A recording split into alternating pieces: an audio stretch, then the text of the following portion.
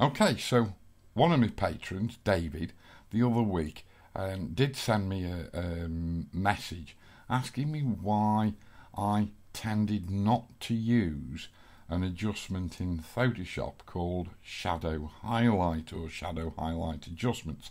And I did send him a message back, but he asked me if I could sort of show in a video why I don't like that adjustment. And to be quite honest with you, we'll just go and pull it up. We'll go Image, Adjustments, and we will go down to Shadows Highlights.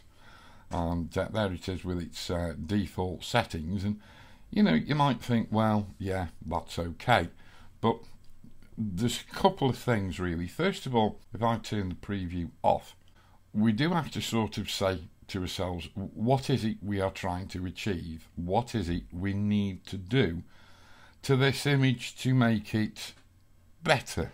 And of course, until you've sort of discussed with yourself and come to a conclusion of what you want to alter in an image, you can't actually go and successfully process it, can you? Because if you don't know where you're going, you don't know how to get there. So yeah, anyway, so ostensibly the only thing that is wrong, at least in my eyes, with this image is it's got too much contrast in it. Why has it got too much contrast? Because the shadows are choked up. They're just too dark. So what we really want to do is lighten up the shadows. Now you must remember that that's not quite the same thing as trying to artificially throw exposure into underexposed shadows, because these shadows are not actually underexposed. This image is basically, it's not straight off the back of the camera, it's straight out of Lightroom, straight off the back of the camera, if you understand my meaning. So it's full of Lightroom's sort of hideous little background nasties that it's got in it in terms of contrast. And you can see it's still in Adobe Color, and all we've done is just scoot this image without doing any processing to it, and we basically scooted it off into Photoshop. So you know, we could actually open these shadows up by dropping contrast in the original raw processing, but in this instance we haven't bothered trying to do that.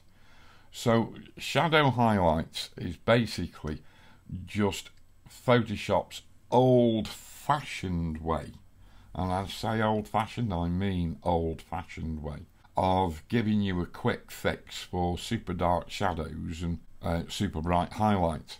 And so we can, with this tool, supposedly, if I go and re-zero everything, rather like that, and we've got this crackpot colour thing here, which will put that to 0. We are supposed to be able to lift our shadows, but of course everything just goes all mushy, and we are supposed to be able to drop our highlights. We've got to give it some tonal value, but you can see now we've dropped the highlights. So what it is that we're trying to do is to strike a balance. And if I just click cancel on that, and because I always forget how to bring the defaults back because I never use the tool, but there are the default settings. And shadow highlights is really, it's what I might term, or I'm tempted to term, a legacy adjustment. It's been in Photoshop for quite a long time, and it's always an adjustment that I shied away from because of the horrible, nasty things that it does in terms of creating halos around things, which I'll show you in a minute, but also the fact that it is a pixel-based adjustment. Therefore, it is destructive. We can't apply it via an adjustment layer, so it is not a non-destructive adjustment, which is what Photoshop is really famous for being able to perform. This is a destructive adjustment. So if we click cancel in the first instance, the usual advisory for using the shadow highlight adjustment dialog was to duplicate your background layer. Then we could go and do image adjustments. Where are we? Shadow highlights. We'll just bring it on with its default adjustment and we'll click OK. So we've destroyed, or we haven't destroyed, but we've radically changed a lot of the pixels in this duplicated layer, but of course we've still got our original underlying pixels. So we could always just then therefore drop the opacity of this background layer, and yes, we've lightened up the shadows. We can see detail in this shadow here and in all the shadows underneath this wing, whereas before we couldn't. But here's the thing about shadow highlight adjust. If I was to just turn that layer off and duplicate this layer again just temporarily, because these two layers contain pixel identical images, if I switch them into the difference blend mode, there is no difference between the two layers, and so all we get is a black rectangle. So if I now just go and dump that layer and I activate our shadow highlight adjustment, which, just so as we know what it is, we can just rename it SH for short, so that's shadow highlight. If we want to see the difference, or we want to quantify or get a visual quantification, is that a word? If we want to get a visual on the adjustment that we've just made, we can actually go and put this in the difference blend mode, and there we go. Now here we can see the problematic parts of using shadow highlight. We can see we're generating what looks like sharpening halos around these high contrast boundaries, but we're also generating this sort of a neon glow. It's happening up here as well, and we're getting these darker smudges over certain areas of darker midtones, and it's all looking rather messy. Now obviously you can see this because I've changed the blend mode. However, if I put the blend mode back to normal, that doesn't mean to say that those artifacts have gone away. They haven't, they're still there. They're just not as visually apparent to you. But if you were to try and do a super big print of this image and then look at that super big print from something of a distance that's considerably further than its recommended viewing distance, you would then start to see the halos and the sort of glowing parts of the high contrast edges. They would become apparent. And if I just turn the layer off and on, you can actually see it's affecting the sky as well as the bird, and the bird just looks an awful lot flatter, dare I say. Now that's basically the reason I don't use shadow highlight adjust. I never ever have done, because it is absolutely notorious for adding halos. But some people still obviously seem to like to use it because it's still in there. And as David did say to me in his message, that he does know, because David lives over in the States, and he does know a photographer who teaches people out there, and he uses shadow highlight adjust in the workflow that he teaches. Now obviously I've not seen this guy's workflow, I don't know who he is, I've not seen his workflow, I've not seen his images, so I can't really comment. But the thing is, shadow highlight adjust has always been somewhat notorious for putting halos on, and of course being a destructive adjustment. It's not destructive here overall because we've actually put the adjustment on a separate layer. But there is another way in which you could, should you so desire, apply shadow highlight adjustment in a non-destructive way, which is actually also giving you a method of going backwards and readjusting the shadow highlight adjustment. So what we'll do is we will dump that original layer, start again, we're back to our original image. You'll notice I've got this group over here called Luma, and if I turn that on, you can see that is a much better, tighter and more targeted adjustment, and I'll show you how to do that in a bit, because all that is a layer mask. Yes, masking, far better way of working. But anyway, we'll turn that off, so we're just left with our original image. So we'll go and duplicate that layer again. But what we'll do now is we'll convert it to a smart object. Okay, so now it's converted to a smart object. You can see the little smart object icon in the bottom right hand corner.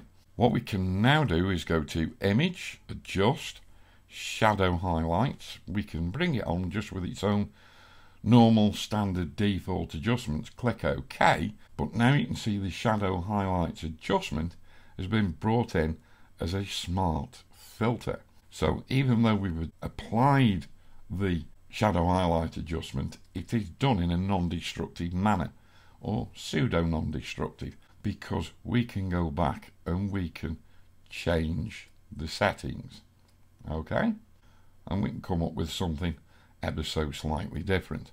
It's still not an adjustment that I would ever entertain doing, because these sliders for both the shadow and the highlight are amount, tone and radius, and really and truly they are unpredictable, because you don't really know what tones of shadow it's been applied to, because you see we've got 100% down to 0%.